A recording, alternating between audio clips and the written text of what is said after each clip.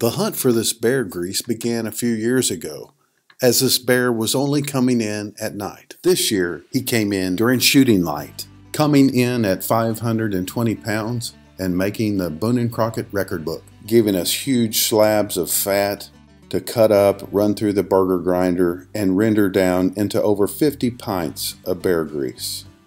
What better way to celebrate than to show you how we make bear grease soap?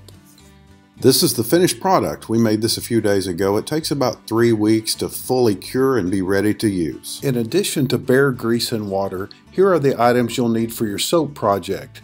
Right to left, get you a scale to measure your ounces, sodium hydroxide for the lye, your choice of fragrance, a soap mold that often comes with a cutter, a hand mixer, and a thermometer to be sure your grease is at 100 degrees before adding the water lye mixture. First, I take the main ingredient, about 2.5 pints of bear grease to get me around 26 ounces. Then I drop it in the crock pot and let it heat up to 100 degrees. And while that's happening, I measure out my lye about 3.4 ounces into about 9.9 ounces of water. Stir it up really well. You'll find that it'll get really warm, so let it cool down before adding it into the grease.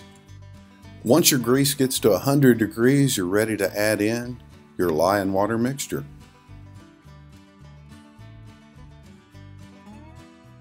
Here's where the magic happens. You blend it up until it gets a consistency of like whipped cream. They call this the trace stage. Then you're ready to measure out your fragrance and add it in. This recipe calls for about 0.82 ounces of fragrance. Today we are mixing in a sandalwood bourbon fragrance. Once you mix it in real good, you're ready to pour it into the soap mold.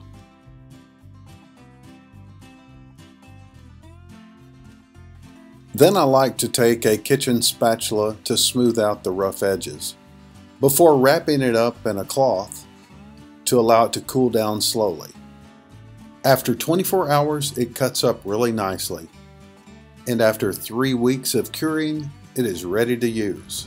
Well, thanks for checking out this video. I hope you enjoyed it. Hope you make some of your own bear grease soap, and hope to see you in the bear woods.